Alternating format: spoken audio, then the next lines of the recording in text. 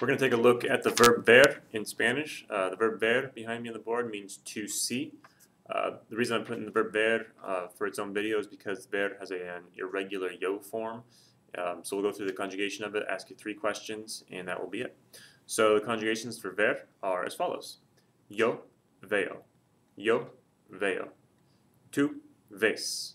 Tú ves. Él ve. Ella ve. Usted ve.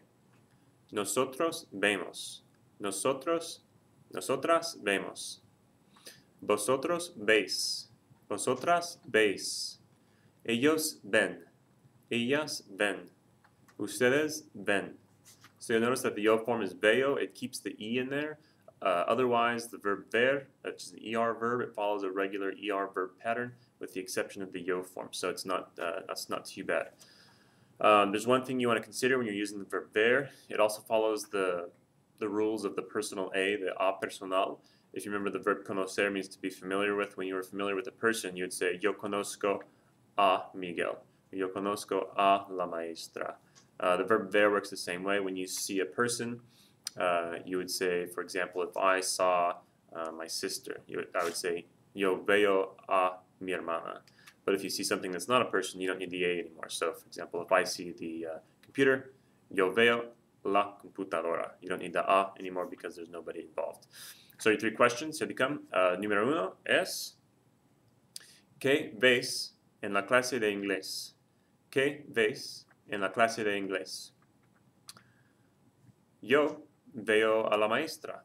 Yo veo a la maestra. O yo veo la televisión. Yo veo la televisión. Pregunta 2. ¿Cuándo ve tu amigo la televisión?